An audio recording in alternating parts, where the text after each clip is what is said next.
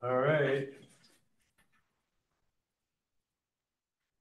All right, so good morning. We're continuing on with our discussion of several topics. So I want to just reiterate, in my mind, we're kind of like narrowing down on things, or to me, asking questions leads to other questions. So we started with what is sociology? And we got some answers to that. And that led us to the question, well, what is conflict theory? And we've been answering that question by asking what is capitalism? And we learned a variety of key terms under each of those. So these are the main ideas, but there's other key terms we've been learning under them. For example, under what is sociology, we learned there's, two kinds. Mainly there's, small s sociology, which we all do, and big S sociology. Within big S sociology, we said there's three kinds. And there's functionalism, symbolic interactionism, and conflict theory. We learned also about the founding fathers and some other ideas related to those perspectives. And then with conflict theory, with capitalism, we've learned about mode of production, mode of exchange, labor theory of value. So these are all key terms. And the key terms are on our lecture outlines. So hopefully you're looking at those or printing those out. But I'm just trying to, again, orient you so you see how I'm getting from one thing to another. And where I think we ended up the other day was on the question of polarization. If you remember from our first chart about what is sociology, the big concern Karl Marx had, the founder of conflict theory, big concern he had was that capitalism can't last very long because it leads to a situation where most people end up with not enough to live on, not enough food, not enough housing, not enough healthcare, and a small group of people ends up with way too much. And so that term, as we saw in that chart we created, is polarization. And we started to learn the other day why that happens, or I think we got pretty far into it. What we said is that in capitalism, you have a group of owners, and you have another group of workers, and you have another group of people who are the unemployed. And capitalism is a process. It goes on over years. So over the years of, well, let's just write owners in here. Owners compete with each other, or companies, we can call them. They're not just individual owners like Elon Musk, although we do see that nowadays, individual owners battling each other, Elon Musk versus Zuckerberg. And in fact, they even want to have a wrestling match, I think they said they wanted to have. But anyway, capitalists compete with each other. Work owners, capitalists, compete. And as they do, some lose out. And as they lose out, they end up joining the working class, either as workers or as unemployed people. When companies fail, workers fall out of the working class and into the unemployed class. So people are falling out of here, people are falling out of here, and this class is growing bigger and bigger, and this class is growing smaller and smaller, and as it does, it makes more and more money. As we saw when we pretended that you guys were a factory, when I have fewer workers to use because I'm using machines, I can pay them. I don't have as much labor costs. And when I'm using machines, I'm making so many products that I can sell them cheaper, which means I can sell more of them. And so my profits are going up and other people are failing. And if I have less competition, then I can charge even more for my products. So I can make even more profit margin.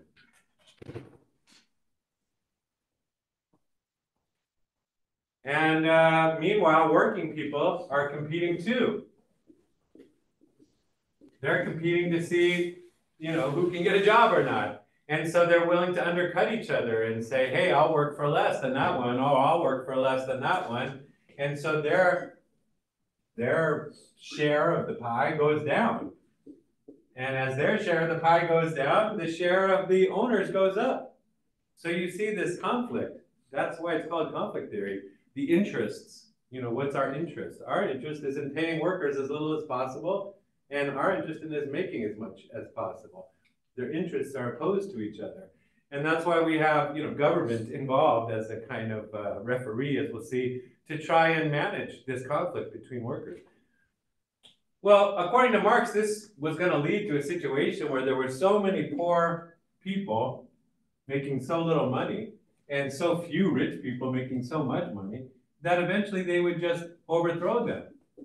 Overthrow or Revolution is the term.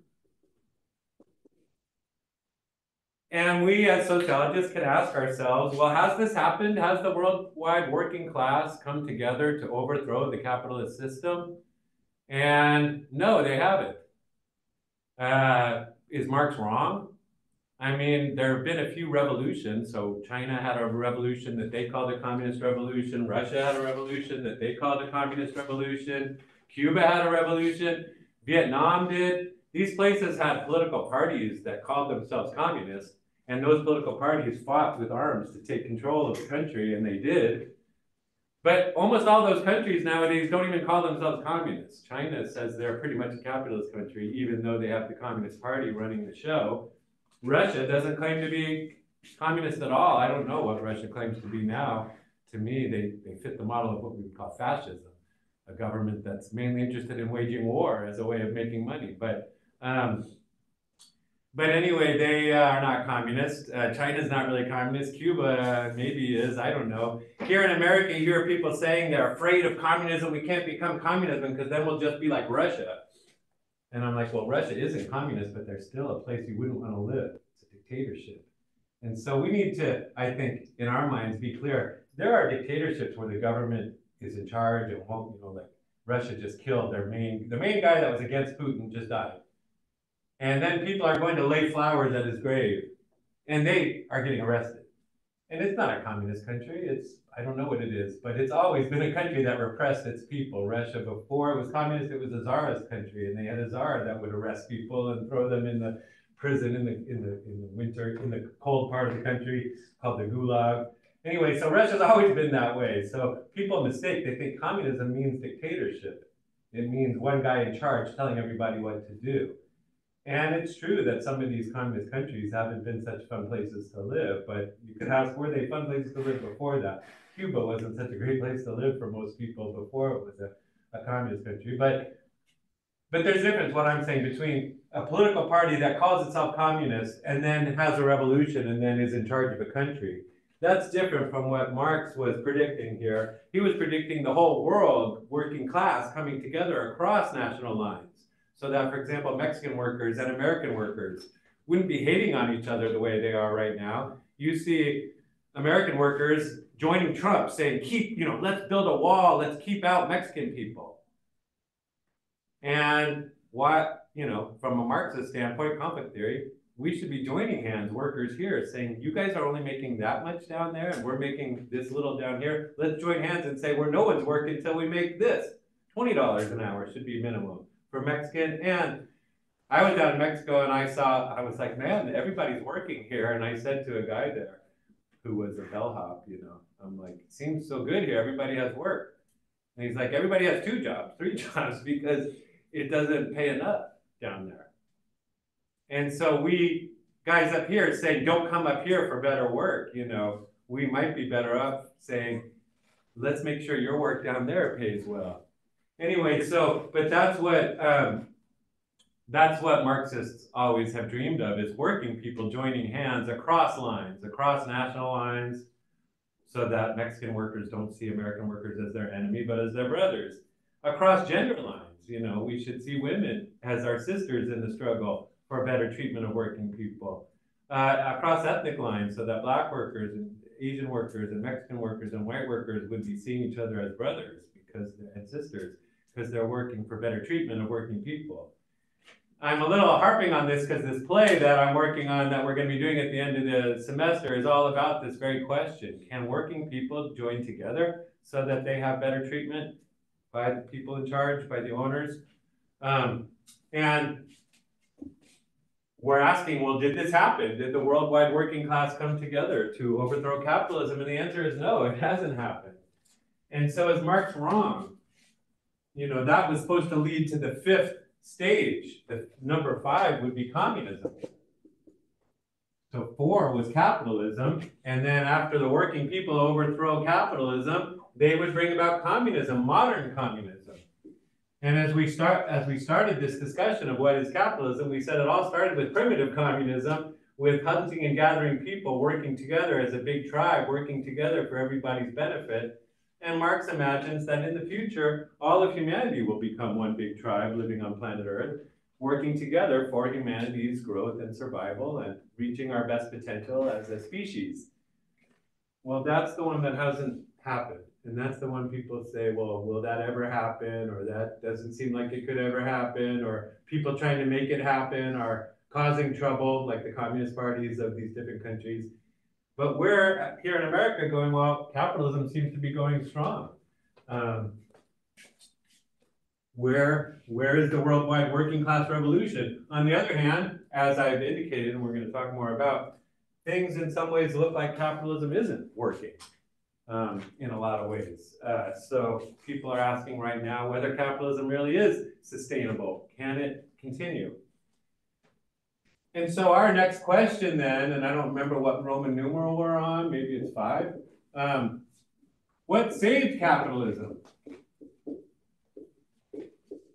So we've now asked, what is capitalism? And we have our answer to that, and we have conflict theory's answer that it shouldn't be still here maybe, or one day won't. But it is here, so what saved it? And I'm going to put in parentheses the Great Depression.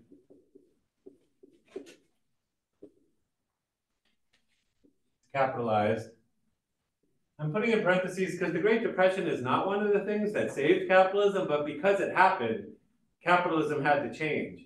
And as it changed, it became something a little more sustainable than it was before. So what was the Great Depression and why did it shake up capitalism? If you remember from your history classes and social studies classes, you may remember that in 1929, there was a big stock market crash. So 1929 is a long time ago, and the stock market crashed. Everybody's stocks. The 1920s were a boom time when everybody was doing well in America, getting rich, lots of rich people around, lots of partying going on. And then 1929 happened, and the crash happened, and everybody, a lot of people suddenly were like, oh my God, life's not good. And why did the Great Depression happen? What was, so there was this 1929 was the stock market crash. In the stock market, if you're not clear what that is, that's a place where all the owners of capitalism come together to own capitalism. You buy stocks, you buy shares of companies. And the more shares you own, the more you're an owner of the company. And there are private companies, anyway, I don't want to get all into that, but it's basically, we're at the center of capitalism. Wall Street in New York City, where the stock market is located, is kind of the heart of capitalism.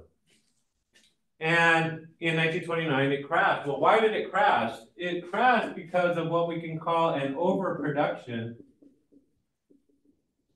/ underconsumption crisis. Overproduction / underconsumption. So this is something you would learn about in economics, but in the world of economics, if the companies that are, traded on Wall Street, if those companies are producing too many products, that's what overproduction is. They produce too many things. There's too many things on the store. This is the opposite of what happened with the supply chain. Remember we had a supply chain disruption a few years back with COVID and everything, and you go to the store and there's nothing on the shelves, or there's no toilet paper and things you want. That's an underproduction crisis, or really an under distribution crisis, but we're not talking about that. This one was a case of too many products being made. So we mentioned that capitalists learned that if you use machines to make stuff, you can make a lot of stuff and you can make it real cheaply. And so in the 1910s and 1920s, that's what American companies were doing, producing masses of stuff. But working people weren't getting paid very much. It was still this idea that we should just pay working people as little as possible so that we can make as much profit as possible. And these guys were getting very rich. They were known as the robber barons. Rockefeller is one of them, J. Paul Getty, Hearst. I mean, we think of the billionaires. They weren't billionaires then, now they're billionaires. Back then, I'm waiting for the first trillionaire. We haven't had one yet. But back then they were the millionaires, and they were the rich people, the robber barons, meaning they stole from the people, is why we call them that. And the stock market crash happened because not enough people are buying the products. If you're not getting paid enough, you can't buy all these products that are on the store shelves. You can just go walk by and look at them. And if we have too many products on the shelves as a company, so remember we were being the flax chair company last week, Well, if I'm the manager and I come to you and say, workers, we have too many products on the shelves. They're just sitting there at Home Depot, all our chairs. No one's buying them. They're not moving. That's the term they use in business. They're not moving. And if our product's not moving, what do we have to do as management? Does anybody have any management skills here or experience? What happens when your product's not moving and you've got people to pay? What does the company do? What option does it have? Never faced this situation? They're called layoffs. So companies do what are called layoffs. Layoffs are when the company says we can't keep everybody employed because we don't have enough money coming in. We have our products on the shelves that haven't sold yet, and we don't have any cash coming in, so we have no cash to pay you. So sorry, you're gonna have to stay home or go look for another job. When things pick up and we start making money again, we'll call you, we'll hire you again. But for now, we have to lay you off. And so when layoffs happen, when you have overproduction, you get mass layoffs. Large numbers of people suddenly unemployed completely. And if people are laid off, then they really can't buy products. And if they can't buy products, then there's even more layoffs at other companies that aren't selling products. And then more layoffs and fewer products sold. So this overproduction, underproduction crisis is a vicious spiral. It gets worse and worse as things go on. And so the stock market crashed, but within the next couple of years, lots of people lost their jobs. That's why it's called the Great Depression. I mean, at first, only stockholders are upset. Oh, my stock dropped. I lost a bunch of money on the stock market. And at first, it only affects the capitalists. But as people stop buying products and things like that, then, and people are getting laid off, then working people are, what happens to them? They were standing on soup lines. The image we have of the Great Depression is long lines of people just standing there waiting for somebody to give them some food. We don't see that as much nowadays, although we see homelessness now. But what happened as a result of the Great Depression? Well, this was a wake-up call for capitalists. It looked exactly like what Karl Marx was saying about capitalism, that it leads to an unsustainable situation where you have too many people with nothing and too few people with everything. And people began to talk about a revolution. There was a guy named Eugene V. Debs, who was a socialist. He was part of the Socialist Party in America, and he ran for president earlier than what I'm talking about. But he got 1 million votes running for president. And some of the capitalists running America, like the J. Paul Gettys and the Hearsts and the Rockefellers, began to say, we don't want a socialist party growing and attracting working people and overthrowing capitalism here in America. So what are we going to do to prevent working people from wanting to join a socialist party? Socialism, by the way, is another name for communism in a lot of ways. So what could we do to prevent that? Well, Henry Ford was one of these capitalists. You probably know what Ford cars are, Ford Motor Company. I'm sure you've seen Fords on the road. They're a famous car company, and they were one of the first big car companies in America. Before Ford, cars were things that really were alienating the way Marx envisioned. In other words, if you were a working person and you worked making cars, you probably couldn't ever afford a car. You sat there all day. Cars were handmade in those days. And so if you were a worker making them, you got $1 a day to make cars. And on $1 a day, or it was $1 an hour, $1 an hour to make cars. And you weren't going to be able to afford ever, a car ever on $1 an hour. And that's exactly alienating, to be putting your heart and soul and sweat into a product. And then at the end of the day, that product rolls away and you just look at it going, man, I wish I could have something like that. And some rich guy that didn't do anything all day, he gets to drive off in it. And Marx says, what kind of worker would be happy with a society like that? Well, Ford wasn't a Marxist at all. He was a capitalist, but he says, Marx is right about that. If I was working for me at Ford, I wouldn't want to get paid so little that I can't even buy a car one day. So Ford says we need to change this model. We need to change how we do capitalism in America. What Fordism is the idea of, we need mass production, meaning we do need to make a lot of products. If working people are going to love capitalism, there needs to be a lot of products for them to buy. That's what makes capitalism fun, is all the nice stuff you get to own. So mass production, but in order for mass production to work, we also need mass consumption. You need people to actually buy. That's what consumerism means. Buying the things, using up the things that are made. If nobody ever uses them, then they just sit there and nobody makes profit. But if working people are getting paid enough, so what did Ford do? Ford said, I'm going to raise the salary of working people at Ford. But I'm also going to make Fords a lot cheaper. So you've probably heard of the Model T. Ford was the first company to say, let's make cars on an assembly line, the way we talked about, with machines helping to make the cars. And when they're not made by hand, when workers are on a long assembly line assembling cars, they'll be able to make a lot more of them. And if we lower the price of the car and we pay the workers more, so that was the thing he did. He said, I'm going to pay workers $5 an hour. And everybody else in the industry was paying $1 an hour. So people are like, Ford's crazy. But he said, no, I have this model in mind where the cars will be so cheap that my workers will be able to take their paycheck from me and buy the cars that they're making. So really, I'll get the money back in a way, because they'll buy the things that they're making. And that's the model of capitalism that we have. Capitalists, pay workers to make stuff, and then workers pay money to buy stuff, which ends up going back to the capitalists. It's a nice, more sustainable model, a self-sustaining model. In other words, if you pay workers enough and treat them well, then they're going to be able to buy the things that capitalism makes, and capitalism can keep going. But in order for that to happen, there had to be a change in our culture as well. You can't just change the price of things and the cost of labor. You have to change people's mentality as well. And so consumerism had to be promoted.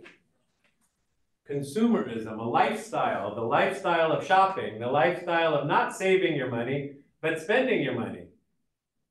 America, by the way, if you remember, was founded by pilgrims. We're going to learn a lot more about the pilgrims later in this class. But the pilgrims were, as we'll learn, very self-denying people, self-sacrificing. They didn't believe in wearing a lot of jewelry or nice clothes. If we think of the pilgrims, they wore black and white and wooden shoes, very uncomfortable wooden shoes. They were not about calling attention to themselves in terms of nice clothes or nice makeup or nice hair or anything. They were about serving God. And so how did America become a place that went from self-sacrificing serving God to being a place where we just do it? That's the slogan of Nike, or it used to be. Just buy now, pay later, just get what you want now, pleasure yourself, whatever's fun and good, get it. Get it on credit. You can't afford it, don't worry now, just get it. I just heard about this lady. She was renting fancy clothes online and then selling the fancy clothes online. And then closing the credit card she was renting with. I'm like, she got caught. But anyway, what I'm saying is so we've been turned into people who are told to spend our money, don't save it up. Pilgrims were very into saving their money. We don't save it, we spend it. We spend money we don't have. And that all is to the benefit of consumer capitalism. But in order to turn people into these consumerists, these little hungry consumers that want to buy everything they see, and my son is having this problem. He has this money he had saved up, and he's spending it all on Robux. He plays Roblox, and not only that, on Fortnite stuff. I'm like, you spent like $100 on Fortnite. What did you get? He's like, I have the best skin. I'm like, that doesn't help you play the game better, does it? He goes, yeah, but now I can sell my account for $300. So he's like a little capitalist. And I'm like trying to explain to him, you're going to go in debt, and being in debt is not fun. But anyway, you don't want to owe mom and dad money, because then I'm going to make you work outside every day. But anyway, so consumerism, this idea that I should spend, that I want to spend, that I don't care how much I'm spending, I just need to have that new skin, I need to have that new clothes, I need to have that new thing. That all had to be taught to Americans. My grandparents grew up before the Great Depression. They experienced the Great Depression. They experienced people being on soup lines and not having enough food. By the way, this mass production, I didn't explain earlier, 25% of people didn't have a job. That's a huge amount. That's why it's called the Great Depression. 1 out of 4 people. And there was in those days, no Social Security, no welfare, know anything for you. All you could do if you didn't have a job was go beg for food. And so my grandparents experienced this, and all their lives they never wanted to spend money. Even when they had money late in life because they were retired and stuff, my grandpa would go to the thrift store and buy pants. And he'd come home, they're like 20 sizes too big. And he's like, these are great pants. I'm like, Grandpa, they don't fit. And he's like, they were a nickel. And I'm like, you don't need to be spending a nickel on pants. You can afford better. We would say, Grandma, we want to take you out to dinner for your birthday. And she'd be like, well, but I have a meatloaf in the freezer. We could just thaw it out, and that's what we have. She's like, I'm like, why don't you want to go out to eat? She goes, why do I want people serving me? I have legs. I can get up. I can cook. And I don't want their food. It's not as good as mine. So like, she had this idea that like, you should do things for yourself. You don't pay somebody else to do things you can do. But nowadays we're like, yeah, Uber, just bring me a bunch of fast food, you know, Uber Eats or whatever.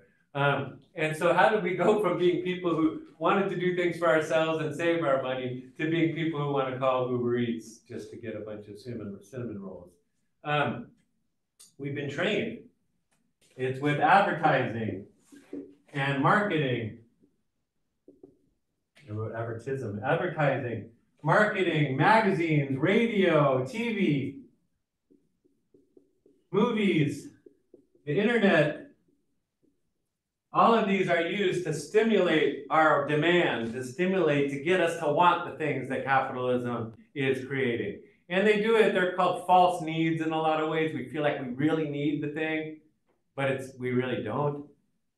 But we want to kill our brother to get it, you know? I mean, do you really need a brand new skin for your Fortnite? Probably not. You'd probably be fine without it.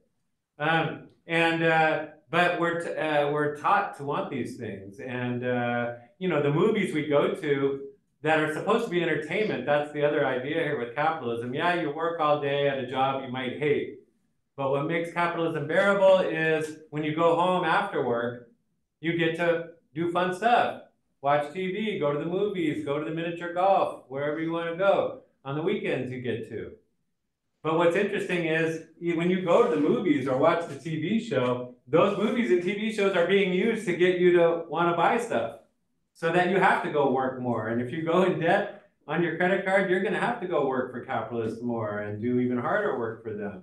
And so it's a kind of self-sustaining system where if we can get people hooked on the products that capitalism is putting out there, then we get them dependent on the capitalists for money and work. And so people just become that much more hooked into a system of consumption, of mass production and mass consumption.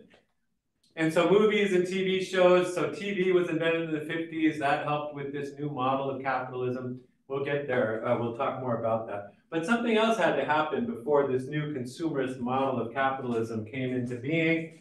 They had to pull themselves out of the Great Depression. You can't just start having mass consumption when everybody's unemployed. So what was going to be done? Well, one of the things that needed to be done was a social safety net. Well, I'm going to call it this. Sorry. The New Deal.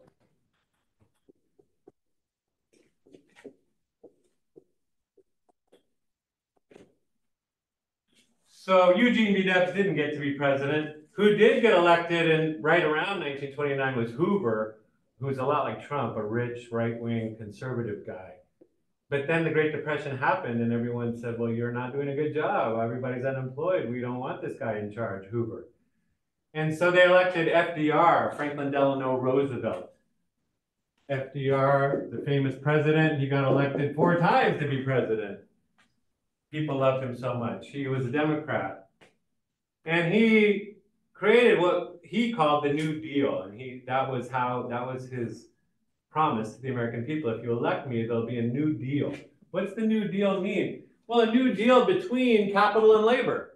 You've got capital, the capitalists, the owners on one side. You've got the workers on the other, and they're clearly in conflict with each other, leading to this problem we have in our country. So what are we going to do to get them on the same page, to get them working together so that our country can flourish instead of fighting each other? And the fighting, by the way, during the Great Depression and before was literal fighting. Like one of the famous ones was when the automakers I mentioned were working in factories. Well, it wasn't always that great for the auto workers. And in the 1930s, they did a sit-down strike. They said, we're just not going to work until you make things better for us. We're just sitting down on the factory floor and we won't work. And that led the company, General Motors, to like send out armed guards and stuff. And there was like literal fighting and warfare between working people and the owners. And so FDR says, we need a new deal. We need these two sides to stop killing each other. And so the new deal, it's the government as referee between capitalists or capital and workers.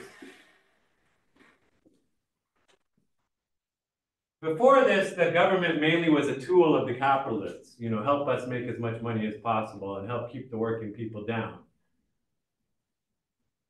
But FDR starts saying, no, we need to give the working people more power, more respect in our society.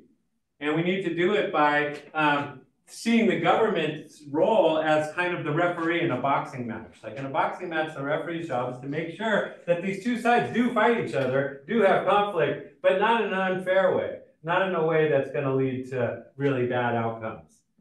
And so how can we have a fair fight in capitalism where working people are competing to, get ahead and capitalists are competing to get ahead, but the two sides are not, destroying each other?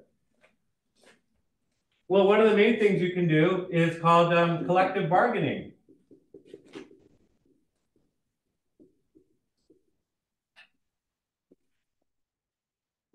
Unions is what these are known as nowadays.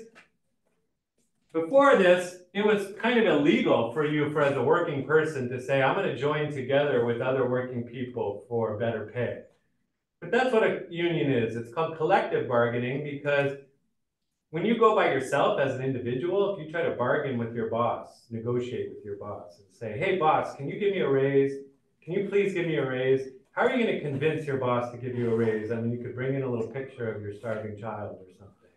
And go, please, please give me a raise. And the boss will go, well, I'd love to. It's a cute kid you got there, but I got 1,000 other workers. And if I give you a raise, I'm going to have to give them all a raise and we'll all go out of business. So sorry, cute kid, but go back to work, please, now.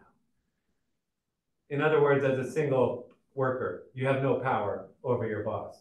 But if all the workers of the company come in and say, boss, we really think this pay you're giving us, $10 an hour, is not enough.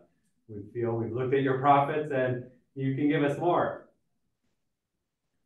That's called collective bargaining. We're coming in as a collective, as a group, and we're saying as a group, we feel the management is not treating this group of people the right way.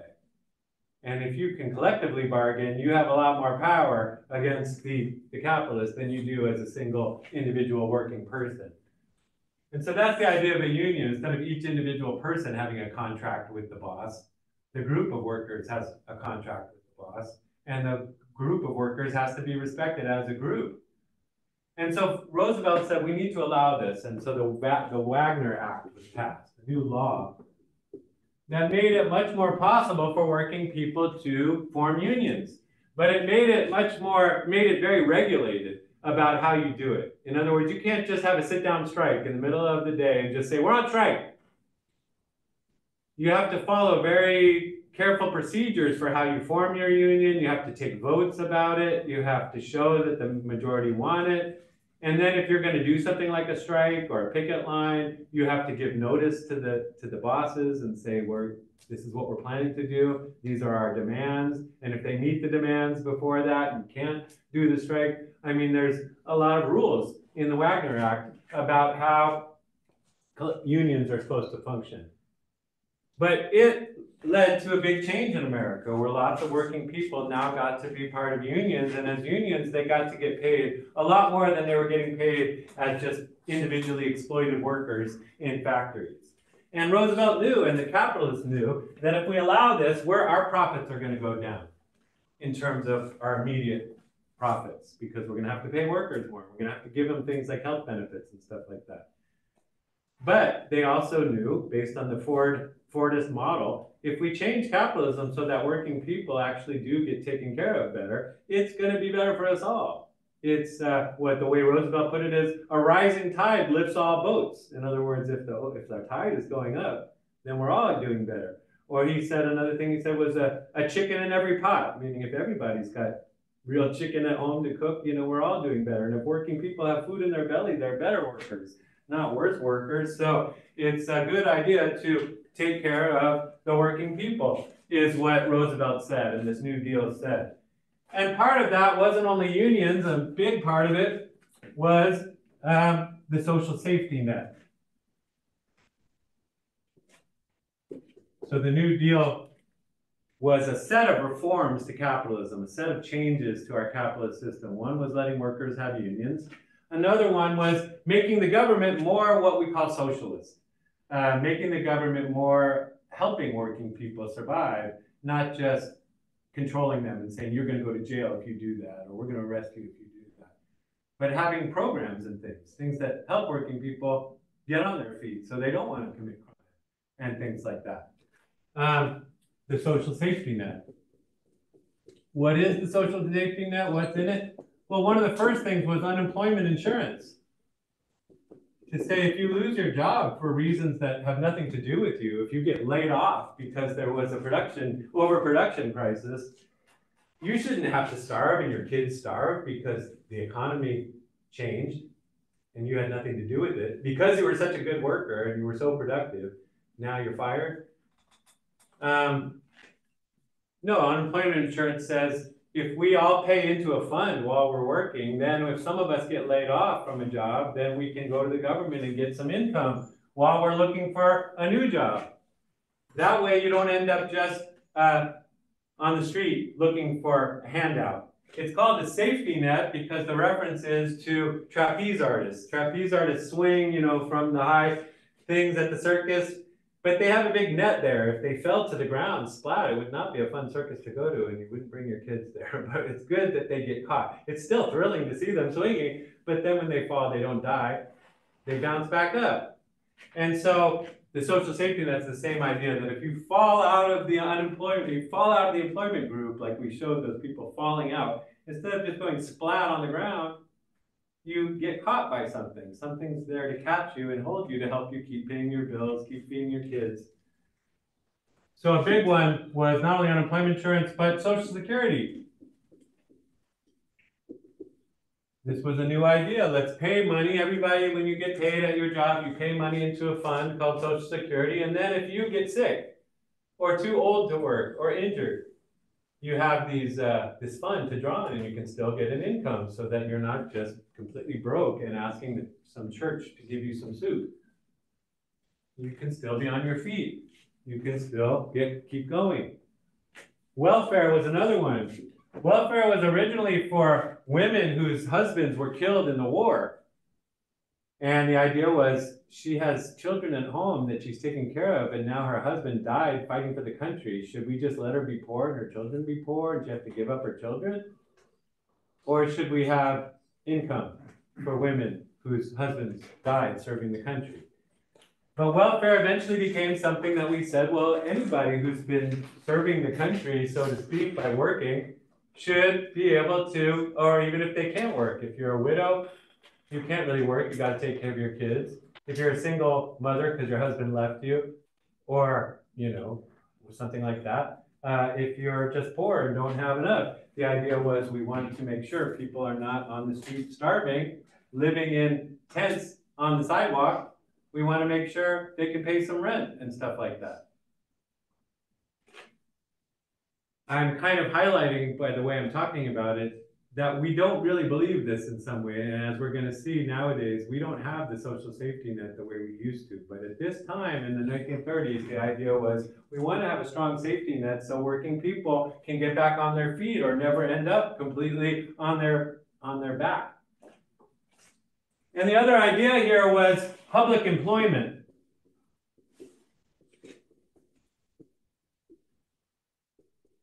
Public means government employment as opposed to private employment. When industry isn't hiring, when the businesses say they can't make any money and they don't want to hire anybody, well, government can hire them. Government always has some money, and even if it doesn't have money now, it will have it in the future because it can raise taxes and ask people to pay money. So government is one way to keep capitalism going when capitalism is having a downturn. And by the way, I should mention, part of this whole idea is that there's something called the business cycle. Capitalism goes up and down. Profits go up and everyone's doing well, and then there's times when profits are low. So profits are high, and these are low profits down here. And when profits get low and companies aren't making money, that's when they lay workers off and workers end up on soup lines and stuff. So all of what I'm talking about, the social safety net, is meant to protect workers from the ups and downs of the business cycle. So through no fault of your own, you lost your job, but that doesn't mean you're starving. Now you can get this help. And public employment is another idea of saying when people are out of work because the business cycle is on a downturn, like a recession or a depression, we can still hire people to do things that are needed, because there are things that need to get done even if business doesn't want to do them. For example, during the Great Depression, there was something called the Works Progress Administration, the WPA. And the WPA hired out-of-work craftsmen, people who were workers with good skills, who didn't have a job because of the Depression. And the government said, well, we need you. We need your help doing stuff. What kind of stuff needs doing that business doesn't do? And you can answer that question if you think about Marysville, because certain things were built by the WPA. The government hired working people to come to Marysville and build things that industry wasn't ever going to build because they're not profitable. But they're things that a society needs. Can you think of things that a society needs that businesses can't make money off of, so they're not going to make it, but we need it anyway? Are there things in Marysville that you know of, maybe you learned in high school, about the WPA? Anybody know anything that was ever built by the WPA? Well, one of them is Ellis Lake. Ellis Lake and the whole park there. So like Ellis Lake. If you know Sacramento, the Tower Bridge, that big golden bridge that connects West Sacramento and downtown Sacramento, that was the WPA. Have you ever been to San Francisco and seen the Golden Gate Bridge? That was WPA. In other words, these were out-of-work workers hired by the government to build stuff. You hear a lot of people in America nowadays say, government can't do anything. Government doesn't know how to do anything. Only private businesses know how to do it. Well, the Golden Gate Bridge is an amazing structure that people still come from all over the world to come see. The Tower Bridge is a cool structure that still brands Sacramento as a cool place. Ellis Lake, whatever you may think of it, it's nice to have a big public park. Because a lot of working people, they don't have a backyard. They're living in a cramped apartment. The kids have nowhere to go. So, and government, companies aren't going to build a park because parks don't make money. They're free. But government can build a park and say, hey, we have lawn, we have water, we have geese, we have things for your kids, we have fish for fishing derbies.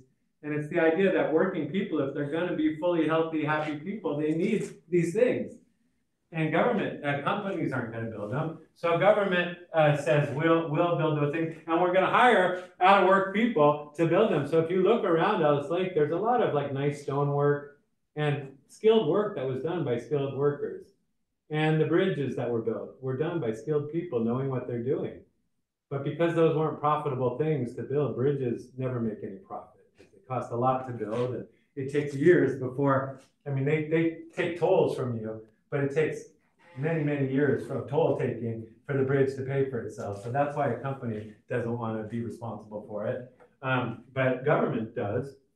And by building bridges and roads and parks, you're actually making the conditions right for capitalism, for private companies to thrive.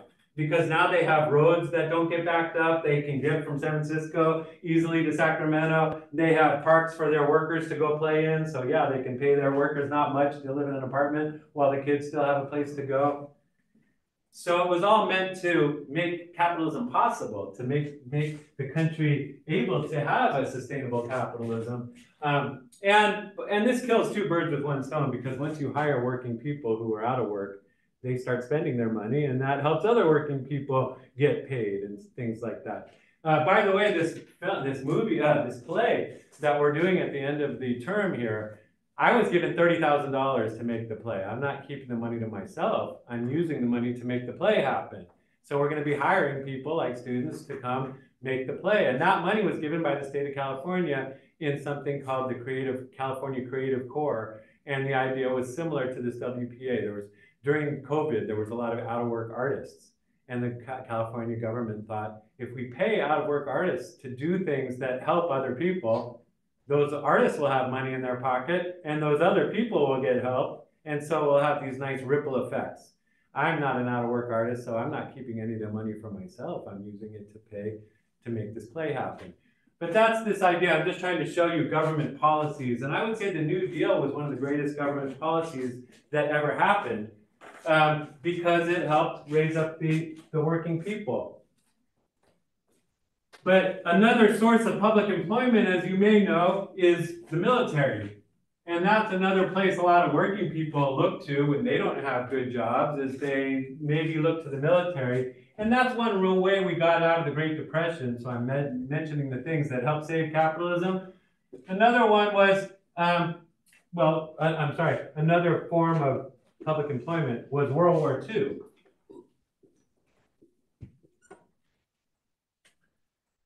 So remember, the Great Depression started in 1929. All through the 1930s, the country was in this depression with a lot of people out of work and a lot of misery. And these new policies started to get put into place, but still people were out of work.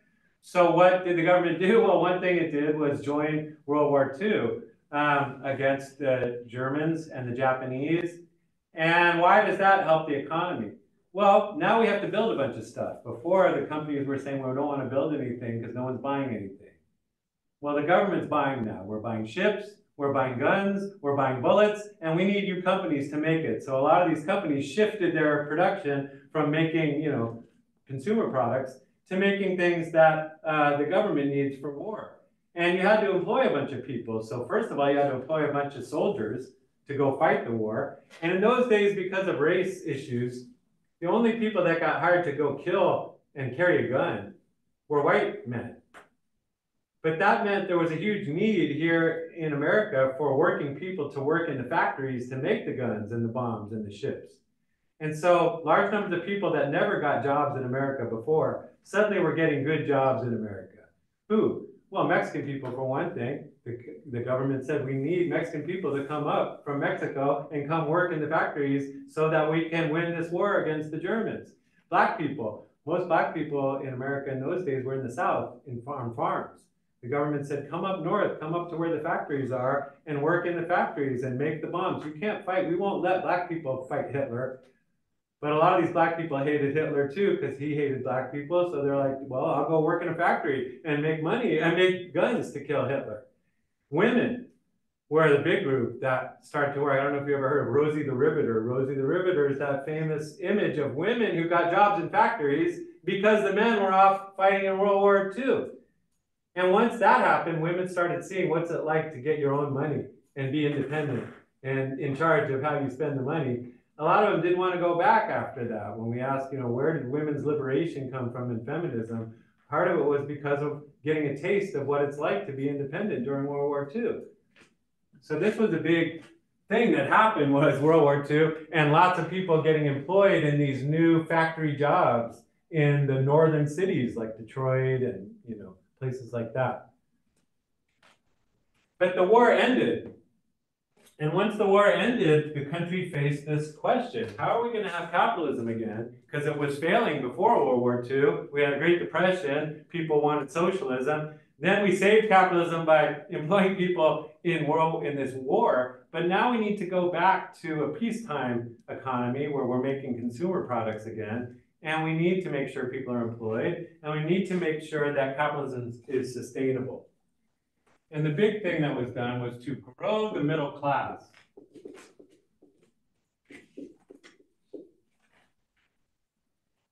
We saw that polarization is a problem because you just have haves and have-nots. And that's not a stable system. It doesn't show that it's not stable here, but what if I drew it this way? The have-nots are like a big round ball. And you have like BB-8 here that's going to roll over because it's not stable. But what if you have a big middle class? in between, the have-somes. The have-somes, a big broad middle class, broad meaning it all groups, all races, all genders, all parts of the country.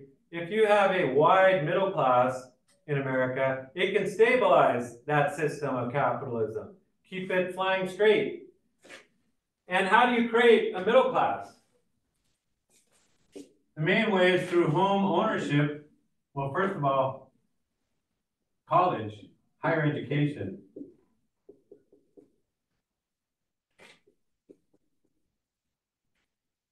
What makes somebody middle class? What do we mean when we say middle class? Well, it means that you're making more than a regular worker, but it also means that you have higher education than a typical worker.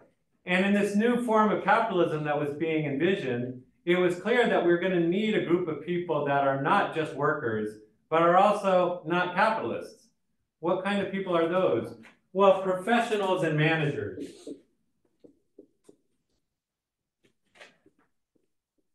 If you manage a factory, if you're a guy on the factory floor telling workers what to do, you're not exactly a capitalist. You're not a guy who makes money on the stock market and sits around in his yacht all day, but you're making more than a worker makes, and you're in a different position socially than the guy who's just a frontline worker.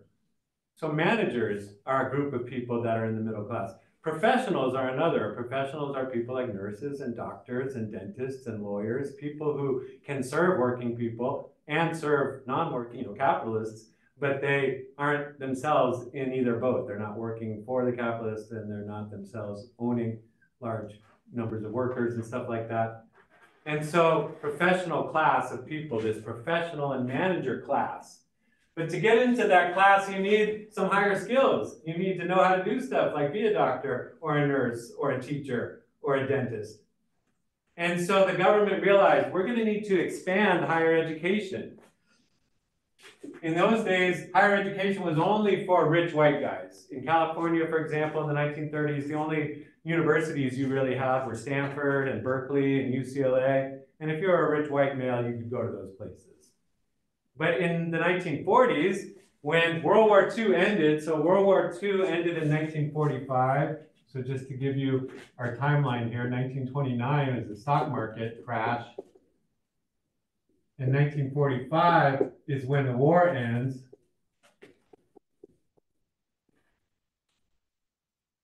And as people are coming home from the war, as the war is ending and America is trying to figure out how to manage the post-war economy, the idea is we're going to grow the middle class. So so higher education was expanded. You see it right here in California. This community college is an example. This one's older than most of them, but the vast majority of the junior colleges, they called them, were built during the 1940s and 50s and 60s. It was a time when the government said in California, we want people whose parents never went to college to go to college. And not only the community college system, but the state college system. So I used to teach at Cal State Long Beach, and Cal State Long Beach, their team name is the 49ers. And we're the 49ers. Why are they the 49ers? They're way down in Southern California. There was no gold mining down there. They're called the 49ers because that campus, Cal State Long Beach, was built in 1949. And it was one of the first Cal State schools that was meant to be the new university system for the non-rich white people, for working white people, for working non-white people, for women to go and learn to be things like cops and doctors and nurses and teachers and that middle class and managers, professional managerial class. And so they expanded higher education. It was a big investment to spend billions of dollars to build all these new campuses so that the children of these working people could go to college. And the other idea was to expand home ownership.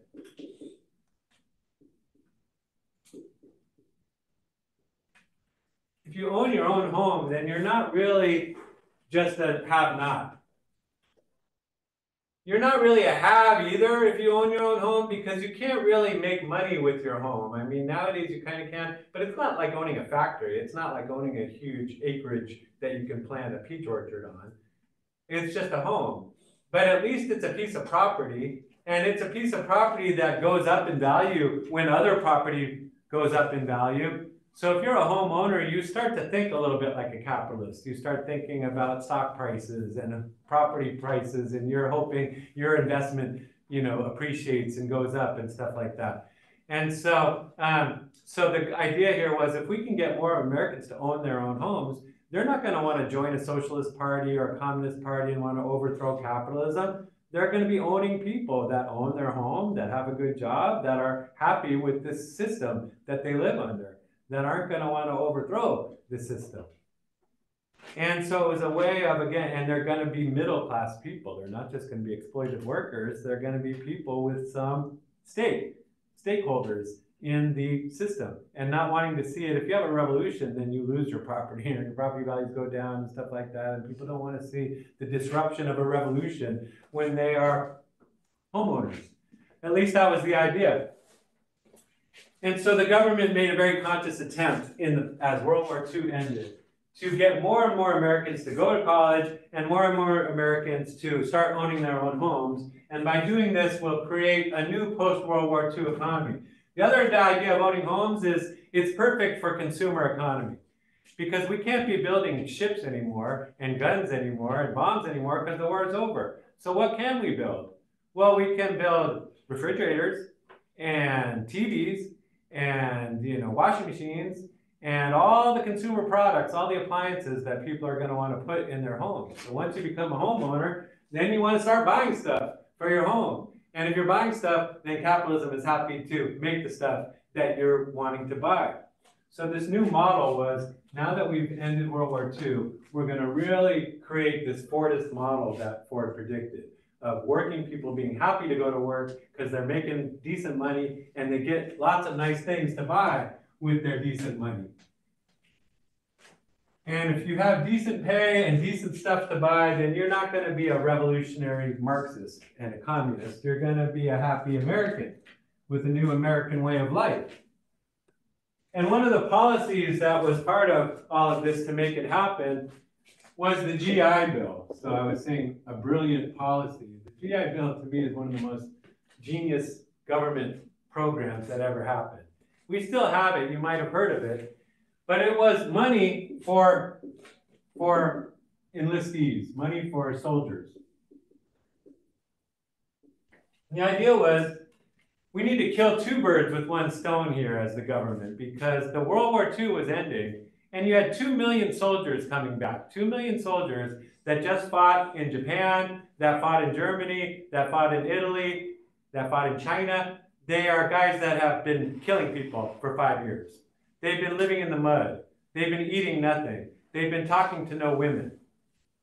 Do you want 2 million guys like that back in your country? It could destabilize the country to have 2 million angry, violent, sex-starved men, young men in your country. What are we going to do about this? Well, we've got to find a way to get these men stable, get them settled down. How do we settle down 2 million men? Give them money. And if they have money, what can they do with the money? Money for college. Or money for buy your own home. For a down payment. Each soldier was given, basically in today's dollars, like $100,000. Not just cash, but they were said, if you want to go to school, we'll pay you up to $100,000 for school. If you want to buy a home, you can have up to $100,000. It wasn't that exact amount then, but it's the value of what they got then is, you could say in today's terms, it would be similar. Like we said to you guys, you came back from Iraq, here's $100,000. And what were they going to do with that money? Well, go to college, buy their own homes, and the idea was to make them marriageable. If you are now a guy that's a college graduate or a homeowner or both, you're marriageable. And you're going to settle down, you're going to find yourself a nice honey. She's going to be so proud of her soldier, returning soldier man, and you guys are going to buy a nice little home, a little starter home, maybe even continue your college education, become the doctor you always wanted to be, own your own home, and thank you for serving your country. And giving all these men the chance to do this were the seeds of a whole new middle class. A whole new middle class arose in America as the families. We call this, by the way, the baby boom. You've heard of boomers? Well, making all these 2 million soldiers marriageable, they did marry, and they started having kids. And America had a huge boom in the number of kids that were being born during the 1945 till about 1955 or so. A lot of babies getting born in America. It was peacetime, the war's over, people were happy, rock music was starting to get played on the radio. People had money in their pockets because of this New Deal idea and because of the GI Bill. And so it was a booming time and lots of babies got born. And that meant lots of houses got sold, and the houses that got sold got filled up with things like TVs and refrigerators and washing machines, and so capitalism was booming again. Instead of a Great Depression, we had a great, what I'm going to call a golden age of capitalism. For the next 40, 50 years, America was great. When we talk about America being great again, as some people like to talk about, they're talking about this time in America when America was booming and things were doing great. When did they stop doing so great? Well, 1945 was when World War II ended. And we're in 2024 now. I like to say that it was around 1985 that there's a change in America and a change in capitalism. So about 40 years of what I would call the golden age of capitalism.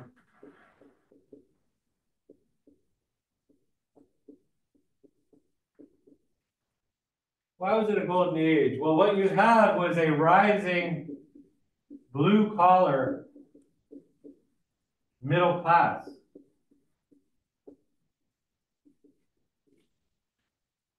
A blue-collar middle class. What does blue-collar mean? Blue-collar means you're a working person. You know, there are white-collar middle class. Those are the professionals and managers we talked about. So if you get to work as a doctor, a lawyer, something like that, that's called white-collar middle class professional.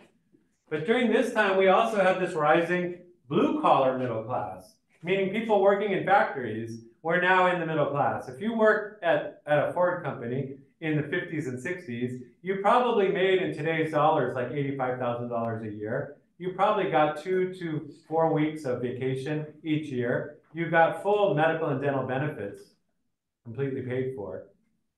And this is a guy working in a factory, not a guy like me, a professor or something like that. And so that's what we mean by blue-collar middle class. It was a manufacturing-based economy.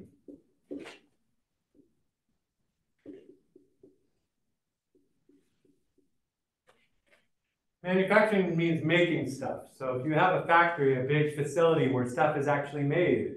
What was made in America in the 40s, 50s, 60s? Well, cars are one of the things we're famous for. So Detroit was the heart of the car industry, and we had Fords and Chevys and all the kinds of cars that America was famous for. And the rest of the world wanted our cars and stuff like that. And the rest of the world was looking at America and our economy and saying, wow, you guys are amazing over there. You have these great cars. You have all this cool culture, cool movies, cool music, rock music, and things like that. And we want to be just like America. Well, and you had rising, when I say rising, each generation was doing better. So like the baby boomers, the kids that were born to the soldiers, they were doing way better than their parents had ever done, their grandparents had ever done. And their children, which is Generation X, and stuff like that, were supposed to be doing better than they were doing. But anyway, so it seemed like each generation was getting better. So like you make more money than your parents and you get higher education than your parents did, and you're rising, your family's rising. I should mention here that the home ownership policies that were mainly promoted among white people. And the government was very careful. They said, we don't want to put a bunch of black and Mexican and white people together in the same neighborhoods, because who knows what kind of conflicts that might lead to. So the first working people they decided to give homes to were white people. And that's a problem nowadays, because if we talk about what's called intergenerational wealth, meaning, did your grandparents own their own home? And a lot of white families can say, yeah, they did, and I inherited it. And my parents bought a home. And in fact, I'm inheriting 2 or 3 homes. Whereas there's a lot of Mexican families, Black families that say, well, my grandparents never got a home. And we never, they didn't build up intergenerational wealth so that I'm inheriting 2 or 3 homes now. So when you say, like, a lot of white people don't feel like feel like they're struggling in America today, and they are, but the difference between them and Latino families and Black families often is this intergenerational wealth. And part of the difference can be traced to this government policy that was, and part of the reason was because only white soldiers were allowed to fight in World War II. So the only people that got access to the GI Bill mainly were white people.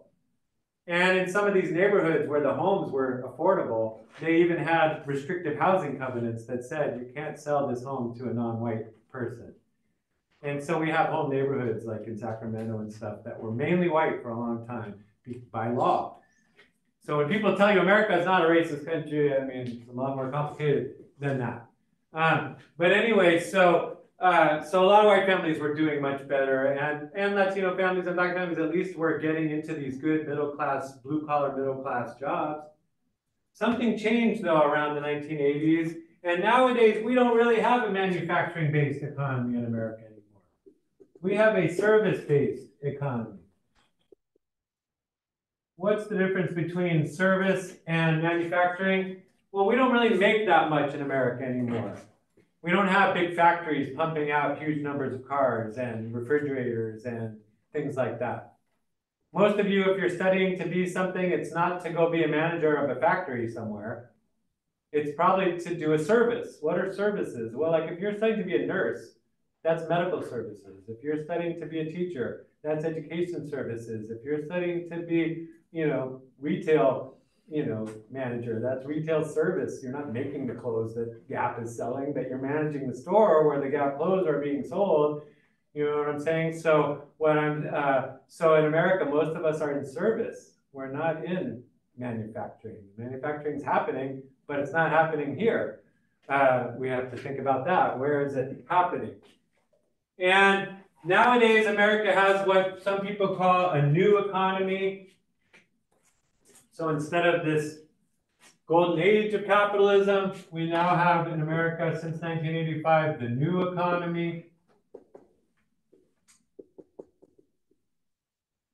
What's new about it? Well, it's service-based. We don't have much of a blue-collar middle class anymore. In other words, this blue-collar middle class was based on working in factories and getting a good unionized job. In other words, these blue-collar middle class people were unionized. And nowadays, we don't have many factories in America, and we don't have as many unions as we used to have. And so what do we have in America? Well, in the service-based economy, we have kind of what's called a two-tiered economy in terms of employment, a two-tiered labor market. There's high-end service jobs.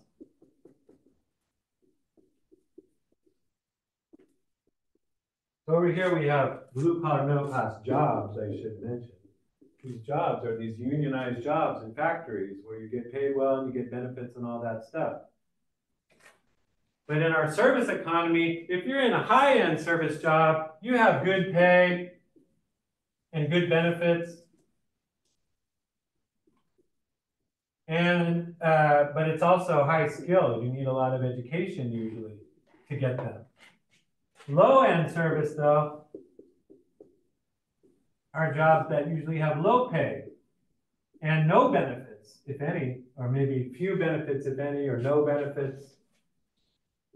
And they don't require much skill. They're low or no skill. And in America, a lot of us these days are facing this kind of employment. This is like low-end retail. Like if you work at Walmart, if you're a Walmart associate, you fall in this group. If you are in food service, most of the time, you're in this group. If you're in like lower end medical service, you're in this kind of group, like janitors and stuff like that, and orderlies and things like that. Most that when they say there's jobs being created in America, you can ask, well, what kind of jobs? If they're high-end service jobs, high-end jobs, then maybe that's good. But if it's a bunch of jobs that don't pay well, that have long hours, that don't give you benefits, for a lot of people in America for a while there, they've raised the minimum wage in America in most places, so you can now get like $15 an hour in a lot of places. But for a while there in America, just a few years ago, the minimum wage was like $7.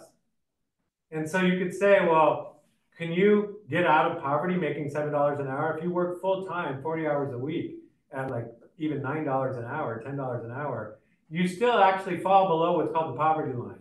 We mentioned those those social safety net programs. Well, what has happened to them?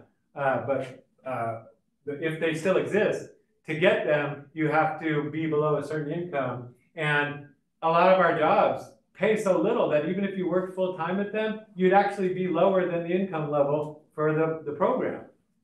So if you can ask, well, why would I work if working full time means I'm still poor and I qualify for poverty assistance, then why work at all? Why not just hang out and get the assistance? And so a lot of poor people are accused of being lazy and stuff.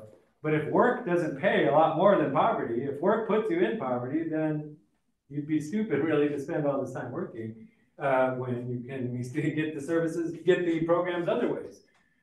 But anyway, what I'm trying to show is all these changes that have happened. So we don't have the good blue collar middle class jobs anymore. They've been replaced by low end service jobs in most cases. We don't have a strong social safety net. So over here, we also had a strong social safety net so that even poor people got help and could join the middle class.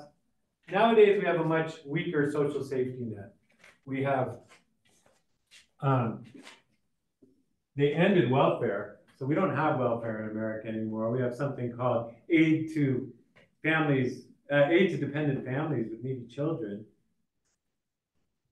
But they don't have, and it's temporary assistance, TANF they call it, temporary aid to needy families.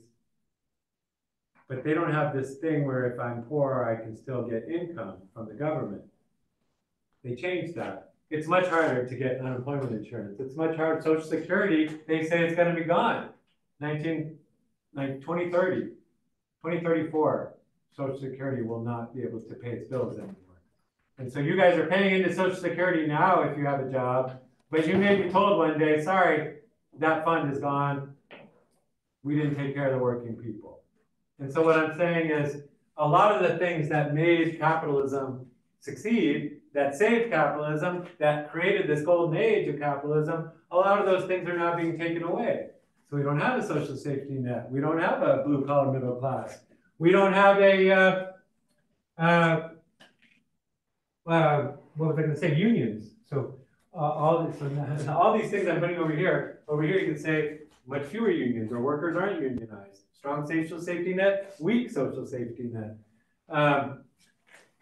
And it's harder to get into those social safety net programs. But like I say, it's ironic that even if you work full time, you still qualify for some of them. In fact, Walmart was a place where if you worked at Walmart, they would show you in the break room. Did you know that you, a Walmart associate, qualify for these government programs? Walmart didn't give health care to its own workers. A good unionized job at a factory used to get health care through your employer. Walmart said, go get health care through the government. And yet Walmart is a company that politically would say, we hate government and we're against socialism when we don't think we should be taxed anything. But as a business, they were saying to their workers, yeah, go get health care from the government, not from us. So I always thought Walmart was super hypocritical for saying that they care about working people, they help you live better and with low prices, but their own working people, they refuse to give basic benefits to, like healthcare and dental and stuff like that. And so, so something changed in America, and I see you're starting to want to pack up. What changed? Can you think of, what am I describing here? What have I not said that could help explain why we don't have factories in America anymore? We don't have protections for working people in this country anymore. We don't have much of a middle class anymore. what began to change in the 1980s, do you think, that explains this change? Where is the manufacturing happening if it isn't happening in Detroit and America? China, yeah. So what explains that? Did China come steal our jobs, or what happened? Well, what happened was the global economy happened, and the capitalists of our country decided we don't want to have a New Deal anymore with working people where we pay them well and they buy our stuff. We want to get out of that deal, and we want to go pay working people somewhere else to work for a lot less than the working people here in America are working for. So working people, in other words, had fought through the labor movement and other means to get the good treatment that they had. And in the 1980s, American capitalism began to say, we don't want to do business with American workers anymore. We want to go somewhere else. Where did they go? Not immediately to China, but one of the first places was Mexico. And there was this area called the Maquiladora region on the border of Mexico where they built a bunch of car factories and paid Mexican people to work in them $1 an hour. So going back to like before Fordism, going back to this idea that let's pay working people as little as possible to make these cars, because now we're going to sell them all over the world and we just want to make them as cheaply as possible. So what we need to, our next question we need to ask to understand conflict theory is, what is globalization? And, you know, the big, it's really a big question for all Americans right now, because this whole question of, do you want Trump to be your president or do you want somebody else to be your president? A lot of the debate comes down to this question over globalization. At least Trump claims he's not for globalization. He's for helping American working people get back on their feet. And yet he also says, I hate socialism and communism. So I don't know. So why do American people want to follow Trump, who's a Republican, instead of the Democrats, which were the ones that created the New Deal and did all this stuff? And there were, by the way, Democrats like Alexandria Ocasio-Cortez, who said she wanted a Green New Deal, a whole New Deal, a New Deal that would be for working people, but that would also protect the environment. So a lot of Democrats were saying we need to repeat what we did back in the 30s and get capitalism back on its feet and working people back on their feet. Meanwhile, you have Trump saying as a hardcore capitalist, he's going to help working people get back on their feet. And so American people have to figure out which is the truth they're getting. I think sociology is a better source of truth than politicians. But anyway, we'll come back to this question of what is globalization, and we'll find out about that on Thursday. We're also going to watch a video, and then your exam's coming up. So get ready for next week. On Tuesday will be the review for the exam, and Thursday will be when the exam opens up for a week for you to take it. But before that, there's going to be a video I'm going to have you watch. And so get ready for all of that.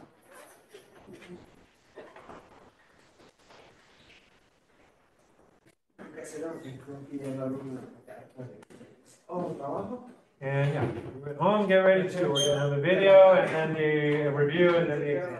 All right. Thank you for being here. See you later. See ya.